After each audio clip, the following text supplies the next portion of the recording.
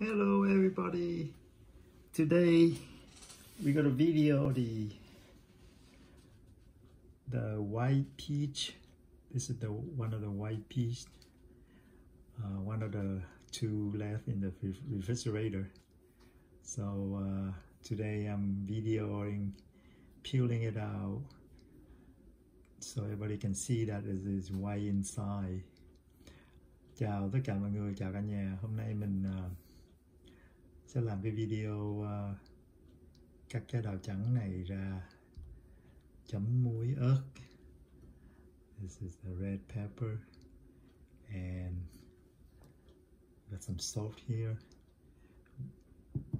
Mình sẽ lấy muối và ớt, sẽ gọt trái đào này, trái đào trắng này để chấm muối ớt. Okay, so let's prepare muối ớt. Bây giờ mình làm muối ớt trước. Okay, let's move this over. We're gonna make some salt, pepper, red pepper. Let's put some salt in here. Cho chút muối vô. Rồi xong mình sẽ cắt ớt vô. Cắt ớt vào đây.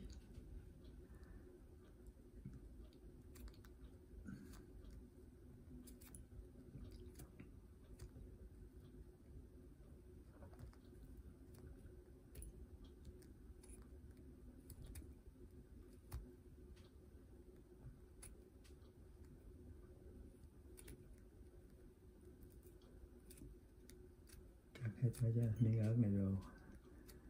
Nếu mà ai không có ớt tươi thì lấy ớt khô cũng được.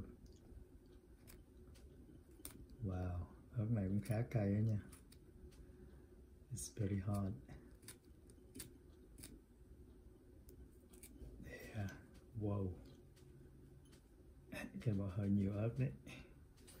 So, đây. Everybody see ớt, red pepper. Cho thêm chút muối vào nữa. Thế là chúng ta được muối ớt. Đây là một dĩa muối ớt. Bây giờ mình bắt đầu mình cắt trái đào trắng này ra cho mọi người coi. Ok, let's peel it. Bây giờ bắt đầu mình gọt.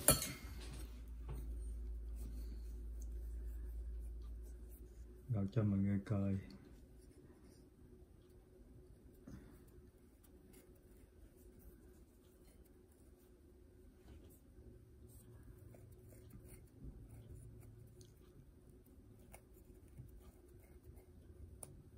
Wow, đây mọi người coi thấy không, gọt một miếng mà đã thấy bắt đầu nó trắng rồi đó.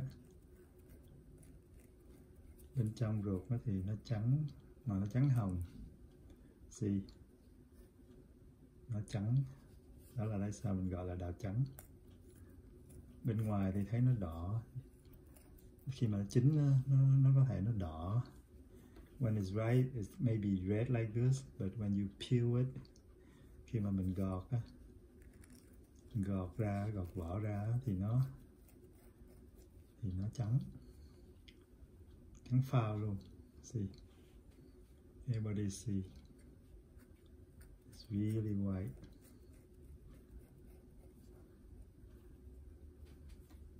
Bây giờ mình cắt một miếng này cho mọi người thấy.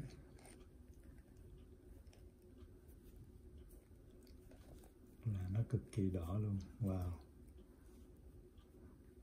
chưa gọt ra mà nó muốn chảy nước miếng rồi.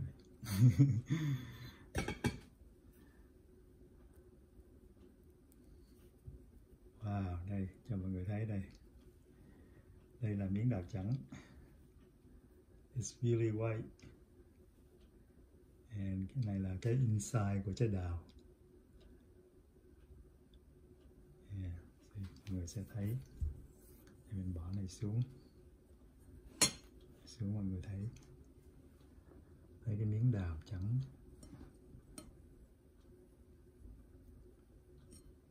It's red and white.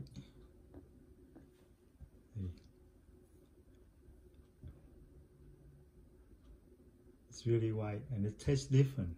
It tastes totally different. Okay. You see it's mình taste nó different. Lần. Okay. See. Taste now totally different.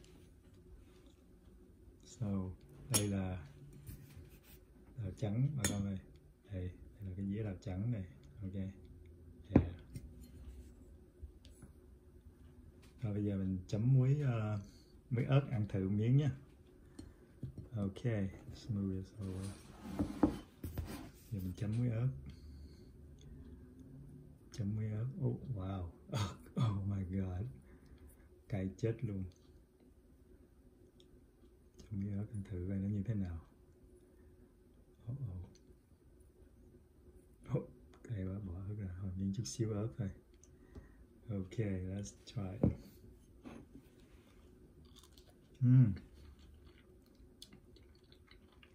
Ngon cực kỳ. Cái trái này nó khá chín, really right. Nó ngọt dễ sợ luôn. Bây giờ chấm thêm muối ớt. Vừa ngọt vừa cay vừa mặn, rất là ngon, cực kỳ luôn. Bảo đảm không đụng hàng mà con ơi. Guarantee you cannot find anything like this. Oh, it's really rare. Really, really rare. Okay. Our next video will be a regular yellow peach. So let's stop right here and we'll do a quick video on a yellow peach. Bye bye.